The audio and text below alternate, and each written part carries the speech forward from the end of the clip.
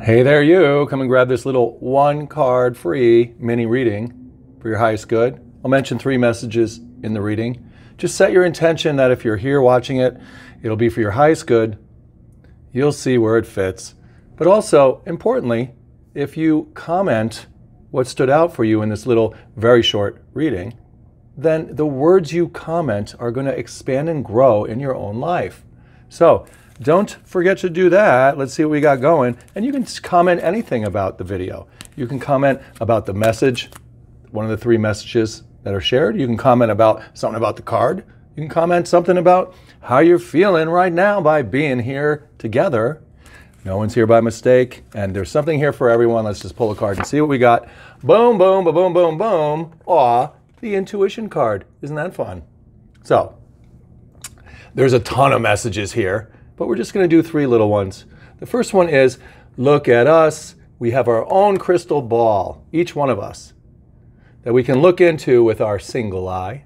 What's that mean? That means just, focusing with our third eye in our imagination space on what we are getting intuitively into it, inside it, into it. What's falling into it in the moment about whatever the intention is related to our relationship or our work or our career or our life purpose or whatever. So, 1, know that you have intuition and that you're using it all day long every time something pops into your mind. 2, look at how it's got the rainbow chakra colors. Why?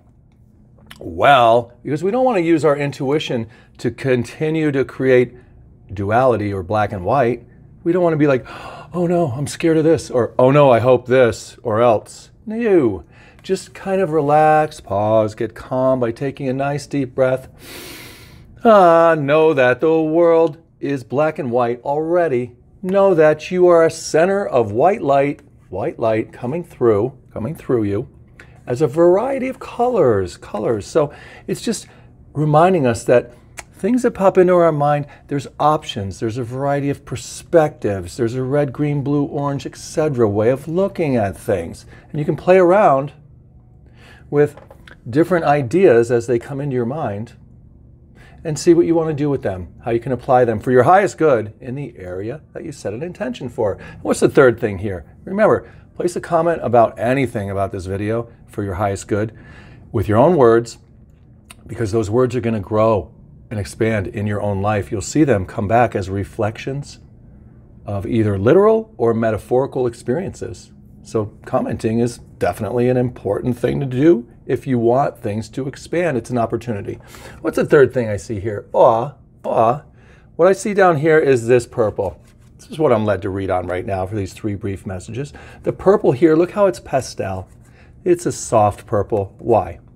Because when we're living on intuition and we're using our blue throat chakra, our words, to speak to ourselves and others about what we are intuitively getting, intuitively sensing, in a way that's not black and white, judgmental, but in a way that's more of a variety, more of a, hey, this is another way of looking at something.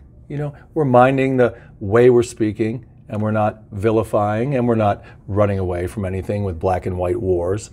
What's happening really here, it's not about good and evil, it's just about light purple, pastel, meaning soft expression of wise inclinations, inspirations.